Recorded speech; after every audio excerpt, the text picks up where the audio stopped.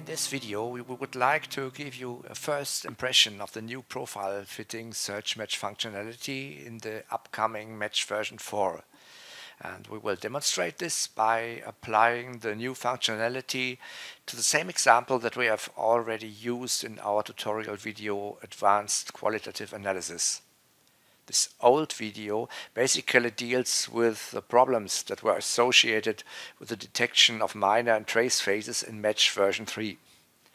And as you may remember from this video, it was pretty easy to find the main phase zinc oxide, while it turned out to be a little bit tricky to also find the remaining two phases, corundum as well as calcium fluoride.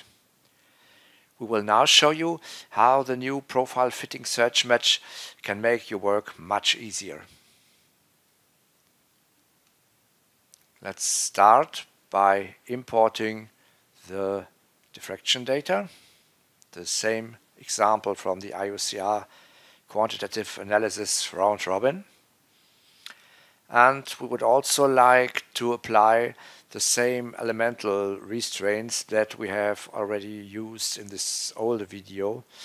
That is, we would like to just allow elements from the first and second period from the periodic table, as well as calcium, zinc and aluminium.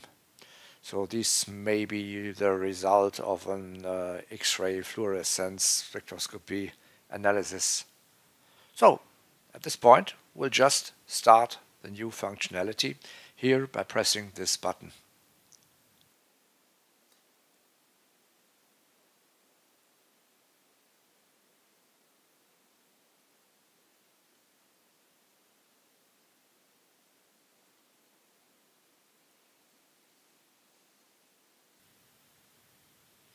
Okay, the first search match run has been completed, and we now see, just like in the old example, that zinc oxide has been determined, and we can simply select it as matching by pressing the spacebar.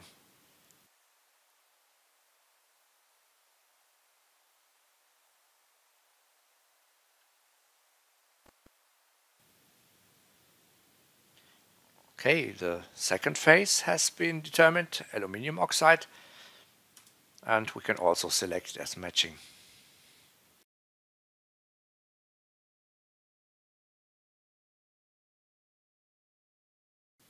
So the third phase is also clear, which is calcium fluoride. Let's select it.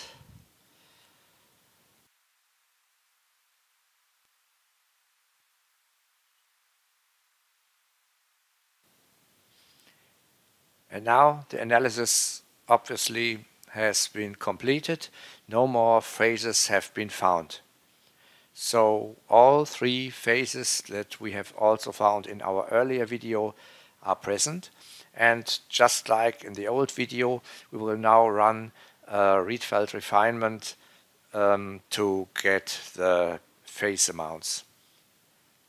In this case, we have a new menu command, quantify by Rietveld refinement, and this runs an automatic Rietveld refinement calculation that has now been finished.